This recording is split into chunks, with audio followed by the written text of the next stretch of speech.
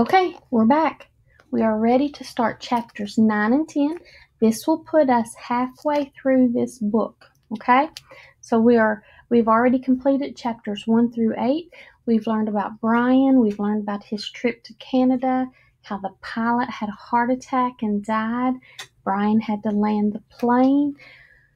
We've learned that there's a secret that Brian is remembering and he hasn't told anyone about. Brian is learning how to survive on his own because he is in the woods of Canada all by himself.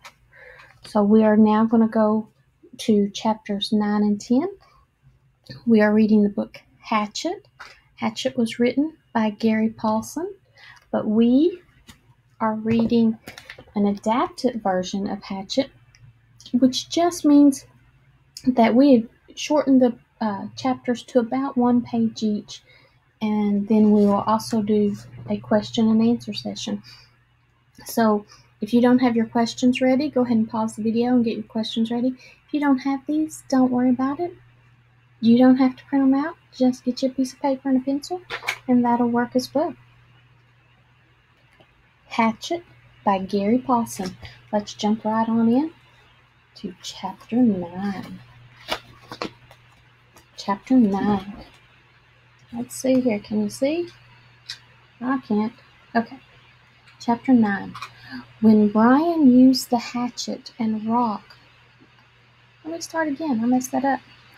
Brian used the hatchet and a rock to make sparks. Did you know you could do that with a rock and a metal object like the hatchet? Brian's learning, isn't he? He got bark from a tree and made a nest for the sparks. So he pulled bark off the tree, and then he put it all together and made like a little nest of it, and he put the rock in there, and he's using the hatchet, and they're pounding on it to try to get sparks. He's trying to get one of these sparks to start the fire in this nest. He hit the hatchet on the rock over and over again, making sparks. He blew on the sparks. Brian finally had fire. Hello, fire. Fire would be his guard and his friend. So now Brian has finally been able to really use this hatchet. He's taken it and pounded on rock until he got the bark in the nest to ignite into a spark.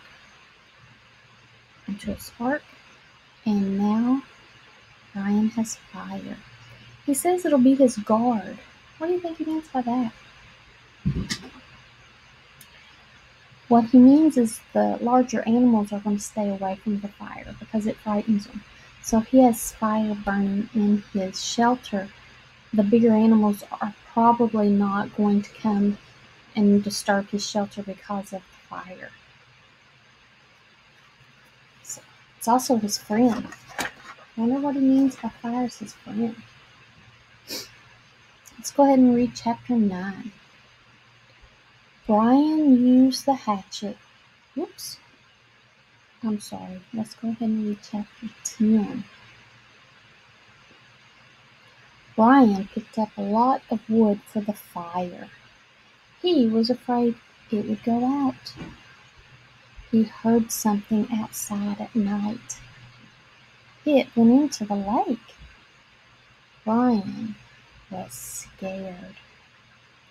The next day, Brian saw tracks in the sand. It was a turtle. He found turtle eggs. Brian was hungry and ate raw turtle eggs. Alright, so here let's quick synopsis of this chapter. Brian goes and he gathers up lots and lots of wood. He doesn't want his fire to go out, so he wants the wood so he can keep feeding the wood into the fire to make sure that he keeps the fire burning. He doesn't want it to go out. Fire is his safety right now. But he also had heard something outside one night. This scared him. It would me too. Would it you? I'm sure it would. A couple of you are saying no, but yeah, I'm sure most of you it would. It scared him It went into the lake. He wasn't sure, but then the next day when he saw the tracks in the stand, he saw it was a turtle. He was able to follow the turtle and found some turtle eggs. So the eggs, that's protein. This is probably like some of the first protein he's had since he's been here because he hasn't had any. It's a big deal. So this is chapter 10. Is everybody good? Remember, you can come back and read this whenever you want. That's why it's here. But since I think we're ready, we are going to go ahead and switch over to look at our questions. Now, these questions are available for download. Don't forget, just like I told you earlier, you can download them and print them. You don't have to. Just regular paper is fine. You do not have to use these. You can. You don't have to. Okay, so let's go ahead and start though. What's the title of the book? What book have we been reading? Walk Two Moons. Hatchet. Chocolate Factory. What book have we been reading? You can circle the correct answer, or if you don't have this paper, just write it down. You're right. The title of the book is Hatchet. If you look at the actual book that we have, Hatchet. This is the title of the book. Make sure you have Hatchet circled or written down. So let's go on to the next one. Who is the author of the book? Who wrote the book? Remember, author means the person who wrote it. Who wrote the book? Gary Paulson, J.K. Rowling, James Patterson. Who wrote it? You can circle or write it down. Gary Paulson, J.K. Rowling, James Patterson. You got it. Yep, you're getting good at this. You remember. Gary Paulson. If we look on our book, under our title, we have our title is Hatchet, and right under it is his name to show that he is the author. He wrote this book. Okay? Let's go ahead and look at question number 3. In chapter 9, what is Brian trying to start? What's he doing? Is he trying to start a fire, a party, or nothing? Now just think of the chapter. What was he doing? What was the big deal that he was doing in that chapter? Trying to start a fire, a party, or nothing? You can circle if you have this form, or just write your answer down.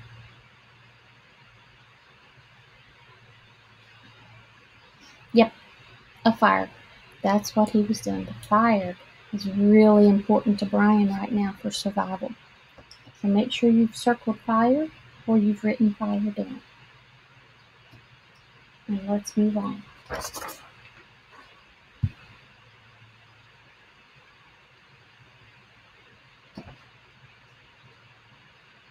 Number 4. What is he using to start a fire? Is he using a rock and tree bark, sand, or a $20 bill?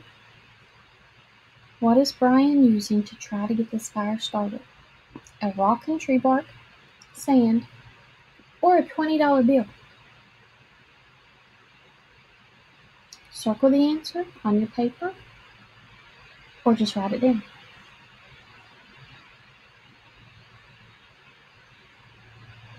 You're right. You guys, I can't trick you. It's a rock and tree bark. Good job. Remember he took, it said right in our chapter. Where did it say it? Oh, actually, I'm in the wrong chapter. I was in chapter 10, and this was chapter 9. It says that he went and got some tree bark and he made it into a nest, and he hit the hatchet on the rock over and over again. So he used a rock and tree bark. Now, let's move on to the next question. What does Brian call the fire after he gets it started? Did he call it something? What did he call it? Did he call it Michael? Did he call it Hatchet? Or did he call it Friend? What did Brian call the fire after he gets it started? Circle your answer or write it down.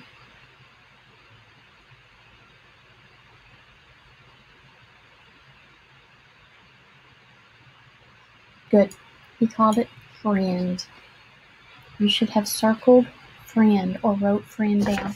And if we look in the book, right at the end of the chapter, it says, fire would be his guard and his friend. Right there. So we should have Friend circled or written down.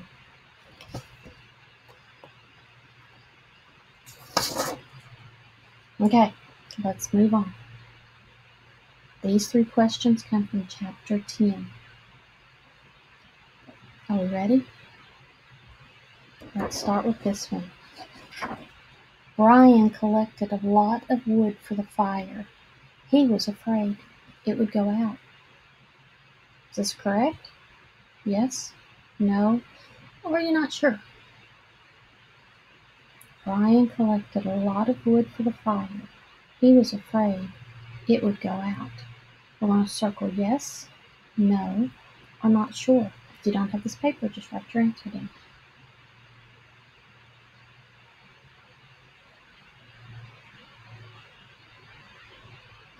He did. You're right, he did. It says so right here at the beginning of this chapter 10. Brian picked up a lot of wood for the fire. He was afraid it would go out. So that is how we know that number 6 is yes. Sorry. Let's look on at number 7. What animal left tracks in the sand? Now remember, something left tracks in the sand. What was it? Was it a snake, a fish, or a turtle? What animal left tracks in the sand? Was it a snake, a fish, or a turtle? Circle your answer or write it down.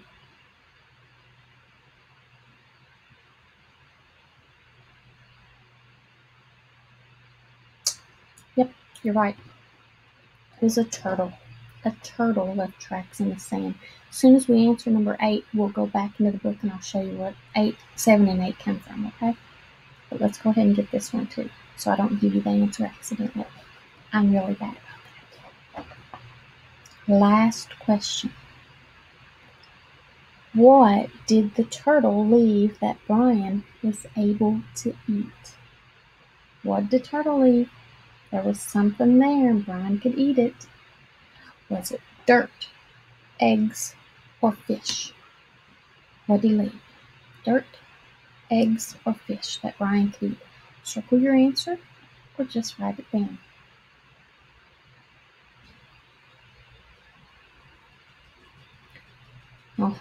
Yeah, I'm seeing everybody's like, oh, this is too easy. Okay, yeah, it's too easy.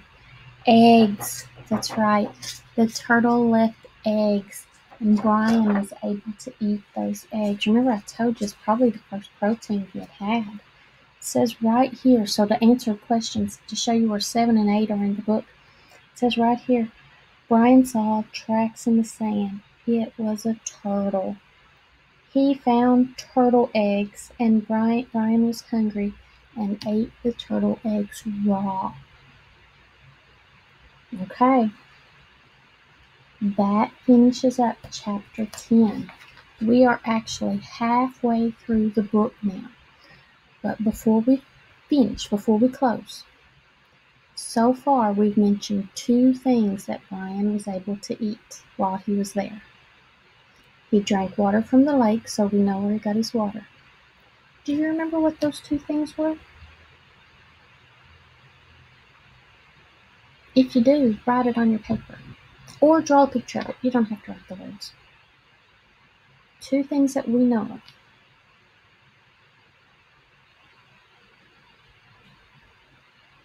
If you're still writing, you may want to pause it because I'm getting ready to give you the answer. Okay. The 2 things we know of are the turtle eggs and the berries. Remember, he found berries on bushes. That's how he ate at first. So those are the 2 things that we know of that he's had to eat. All right, everybody, we are finished with chapter 10. Well, 9 and 10. Think about what's going to happen next in chapter 11, and we will come back and read chapter 11, well, later. Bye, guys.